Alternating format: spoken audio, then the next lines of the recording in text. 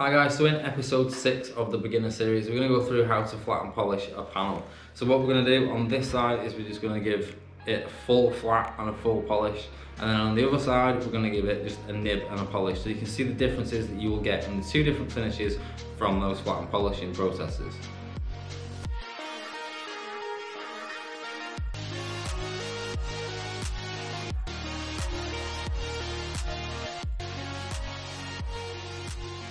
Okay, so first things first, let's take a look at this panel. Now, since the last video we did using this panel, I have actually re-cleared this panel without tack ragging it off as much, so we could get it a little bit dirtier, so we could just show for you guys the difference, obviously. It's a bit more relatable to what you'd be getting in a sort of DIY environment with a little bit more dirt in the clear than obviously we would get in our spray booth. So, on this front side here, and it will take a little bit of catching in the light, the front edge I didn't tack off as much. So down here around this area we've got some dirt nibs which hopefully do show up on camera, and also we've got quite a few around there. So for me, really, although we've got a nice finish on this wing, and we've got also, I don't know if you can just tell, we've got a few on the top as well there.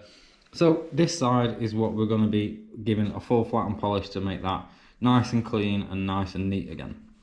Now on the other side, we've got a few big nibs, as you can see there, but there's only a couple. So what we're going to do is we're just going to give this side a quick nib and a polish, so we don't take all the peel out of this side. And then on this side, we're going to give this a full flat and polish, so you can see the differences between the two processes, and also the difference in finish that it will give you as well. We'll get a nice close-up of that at the end of the video. So as far as what you will need, there isn't actually a massive amount that you will actually need to be flat and polishing a panel. Now, we've got a buffer here. This is the buffer that we use. These are around about £50–60 on Amazon, and all this stuff that we use in here, I will leave a link in the description for you as well, so you know where you can grab it from. So we've just got a cheap rotary buffer off Amazon, which is, you know, it'll do the job, especially for you DIY guys that don't want to spend the money on, you know, £150–200 buffer. We've got a Roops, and now this is one of the Roops medium to hard heads. This is the head that we'll be using for compound, and the compound that we'll be using will be the Menzerner Super Heavy Cut 300. Now this is what we use in the shop. We obviously buy it in the litre bottles, but I will leave links in the description to this, because you can also get this in the little 250ml bottles. So if you're doing a little job at home, then you can buy this in a smaller bottle and you don't have to go for the massive bottle. But again, I will leave links in the description to all this. Now that will be the compounding stage, so the cutting stage. It will get rid of our wet flat marks. Now wet flat, we're just going to use the P2000. We use the Stark P2000 because it cuts really well, it lasts long, and it gives it a really nice finish when polished. Now, once we've got everything polished, obviously we need, everything cut, we need to put a little bit of shine back on there. So what we're going to do is we're going to use, again, the Menzerner medium cut polish. It's the 200 version. This is what we use just as a dehologrammer, and just to put that extra bit of gloss on the panel when we're done with the polishing stage. And we just use literally a soft foam pad. Inside the wet flat, I'm just going to use a little foam block, just for the purpose of nibbing the actual nibs out of the panel. Now you can do it by hand, you can use a block in it. It tends to be personal preference. I prefer without a block, but it is entirely up to you. And also we've got two microfibers. They're both clean and washed. One we're going to use for removing the water, which we've got for the wet flattening process in the pump up bottle. The second one we're going to use obviously for the cut and the polish, just to make sure that everything is kept nice and clean. So there's not a massive amount of stuff you actually need. Now the only thing that I have got here extra, which is more for the point of the video, is one of the Clearcoat G+ pens. We can use this for marking out these nibs in a minute. So the first thing that we're going to get into is we're just going to inspect this panel. We're going to mark the nibs out before we start, so we know what we're flatting and we know what we're not going to flat.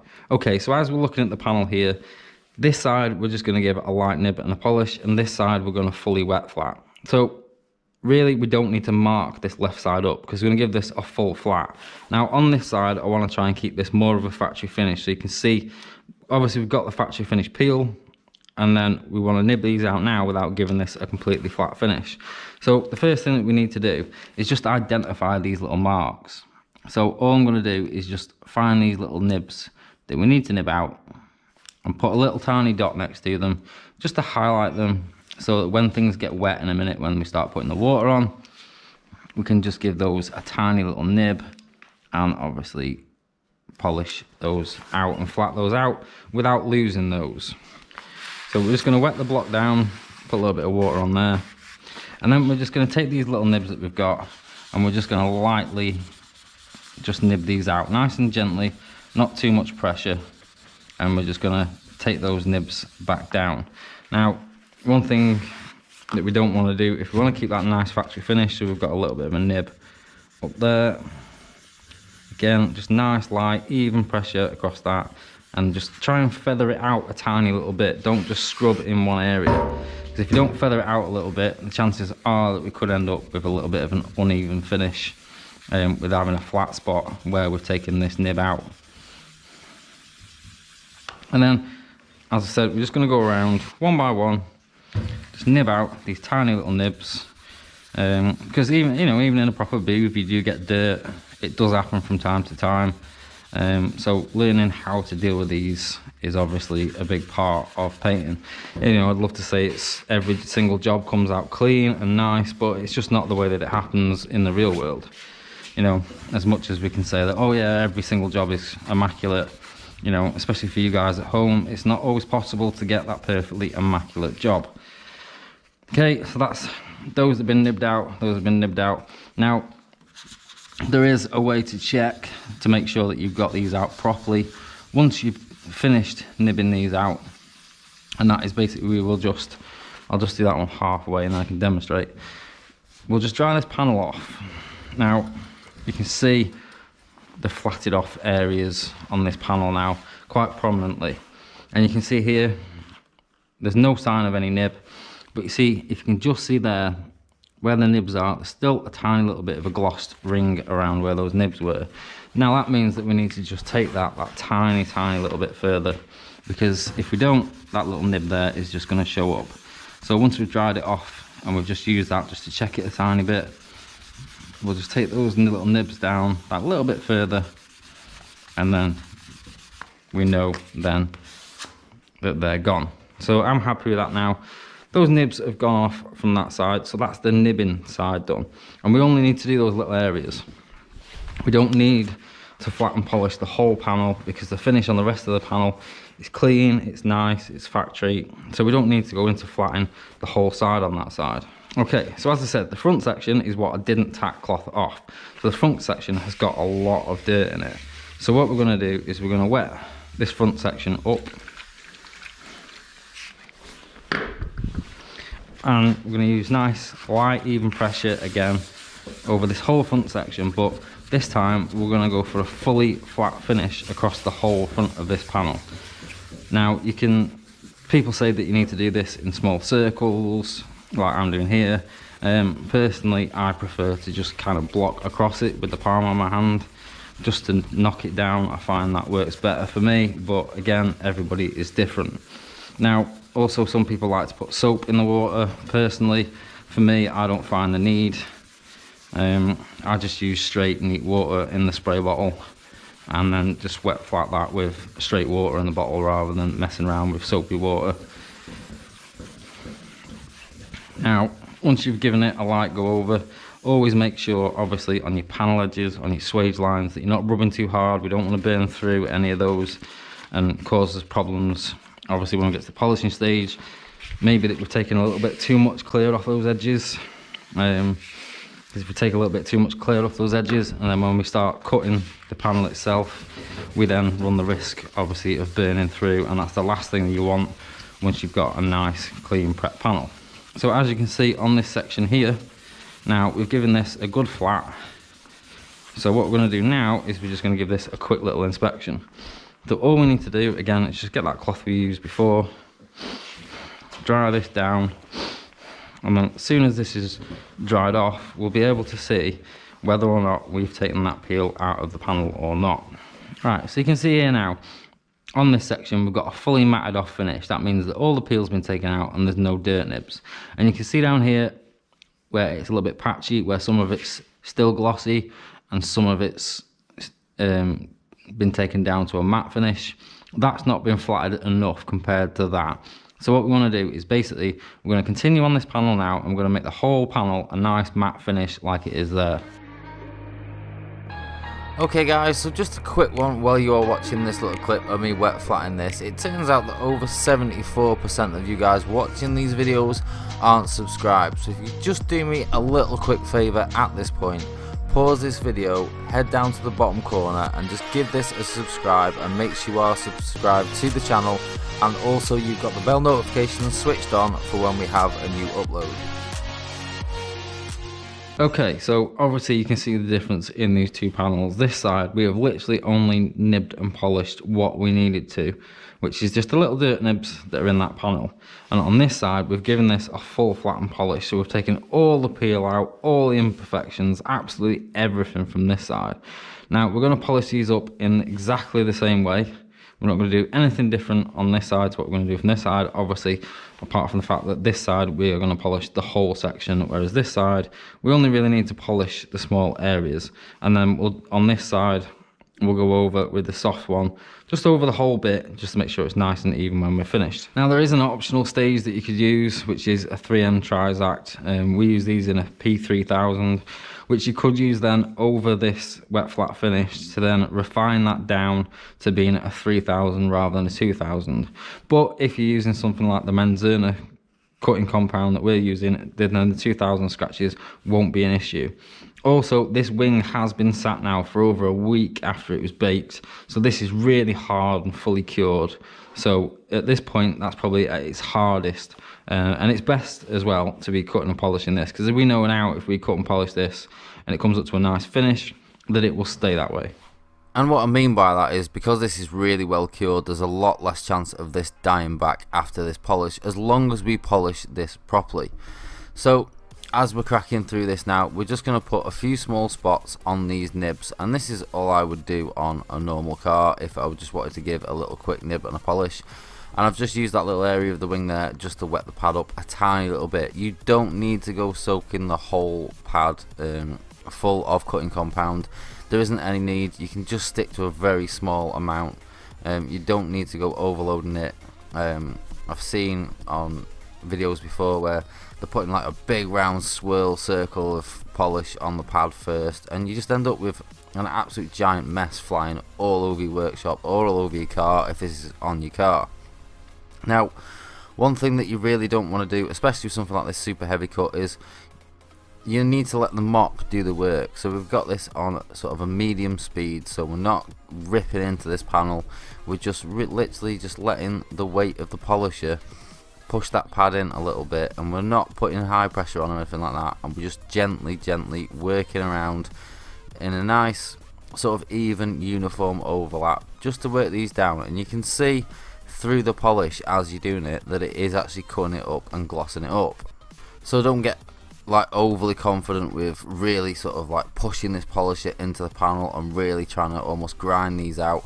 You don't need it. A decent cutting compound will take these out without any real pressure from yourself pushing on that polisher.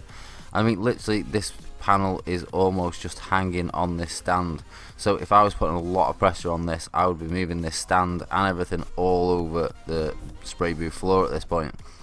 So once you think you've got it up to a nice stage and you think you've glossed those up, and as you can see that took literally seconds to get those nibs out, wipe it off, just give it a quick little inspection just to see if there's any areas you've missed.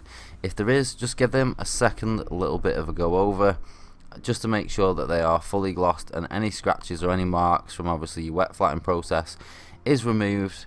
And then once that's done, we can just give that a quick clean up, and we know then that that nibbed and polished side is good to go. Now this is a very quick and efficient way of getting a really nice clean finish on a panel if you have got that nice clean gun finish. Now for the DIY guys out there who might be getting a lot more dust, then this side of the panel is probably going to be where you're going to be polishing more. Now when I come to polish a panel, I will break a panel up into sections in my mind, and I will work one section at a time until that section's completed, and then once I think that section is completed, I will move on to the next section. Exactly the same, just a small to medium amount of polish on the head. We don't want to go absolutely overloading this head. We just want enough on there that it's lubricating that pad and we're getting a nice cut. Putting too much on there when the pad gets warm, all that extra polish that you put on the pad is just going to turn hard. It's going to start flicking everywhere, it's going to start gripping on the panel, and it's going to start causing you loads of problems. Now also, when you're running on the panel edges and stuff like that, you want to keep the rotation of the buffer coming off the edge of the panel, so you don't want to be abrasive on those edges. Also, angle your mop into those tight little gaps and those tight little grooves so you can get that nice even polish all over the panel. And again, just, you know, take your time and work it. I have sped this up because obviously I didn't think you guys would want to spend the next sort of few minutes sitting there watching me polish that front end, but now we have got it to a point where I think that that is cut enough. Then my go-to check for a polished panel would be to spray it with panel wipe, give it a good scrub. The panel wipe will remove any polish residue or any glossing agents from your cutting compound, and whatever finish you are seeing now has been solvently cleaned, so we've got a nice clean paint finish. If you are happy with that finish and it all looks nice, it's got no scratches, it's got no dull patches left in it, then we can move on to the soft head and we can use like basically a swirl remover medium cut polish then on this panel. And we're just going to do pretty much the same. I'm just going to put a little bit more on the pad and just load that pad up a tiny little bit more, and then we're just going to give this a nice medium speed, nice and slow. Again, a little bit like painting, we want to work on a nice little overlap to make sure that we get a nice even gloss across this panel. Again, you don't need a lot of pressure, you just let the polisher itself do the work. And the point of this, I probably wouldn't use this on a light colour, I'd only really use it on darker colours like this, and it's just to remove any swirl marks or any holograms from the harsh cutting process. On lighter colours you're really not going to need it, but on a darker colour like this we want to make sure there's no swirl marks and no holograms left over. Now you could go to the point of using a DA type dehologrammer if you really wanted to. Again, you can get them quite cheap for around about £40–50, right up to like the £400, £500, £600 mark. Personally, for how often we use one, we've just got a cheap £60 one, but we don't really use it that often at all unless it is like a pure black car these days. And the more abrasive you are with the cutting stage and also the darker the colour, the more any swirl marks and holograms will show up. So it is kind of key to make sure that you keep your pad lubricated enough but not over lubricated, and just take your time. Don't rush this stage because you spent all this time getting this panel looking really nice. What you don't want to do now is rush this stage, make a mistake, put too much pressure on a panel edge and burn through the paint, because obviously as we're doing this we're putting heat into the panel, so you don't want to keep the polisher in one place, you want to keep the polisher moving, give it an even spread of that heat that's going into it. Don't leave it in one place and let that heat soften the paint up, because then it will take the smallest little catch and the smallest little bit of friction to then take the paint off the edge of a panel. It is again another process that does take a little bit of time to perfect, but I'd say it's quite an easy stage. As you can see, this, apart from obviously this is broken down a lot so we could do this tutorial, that is quite a quick and easy process. Now that is our fully polished side and that is our peely side. Now hopefully on the camera you can see the difference and see that there's still quite a bit of peel on the right compared to the left, but what I will say is when you get this panel outside you will see very little difference between the two finishes. Now on a factory car you will probably notice a mirrored panel against a peely panel, but in this scenario then it's very unlikely that you are going to see it. Okay guys, so that is it for part 6 in the beginner's video series. I think in part 7 what we're going to do is move on to some 2-pack direct gloss and go through the application of 2-pack direct gloss. That's it for today's video guys. I hope you've enjoyed this video. If you have, don't forget to give it a like, don't forget to subscribe if you're not already, and also give it a share on social media and help the channel grow. Bye for now.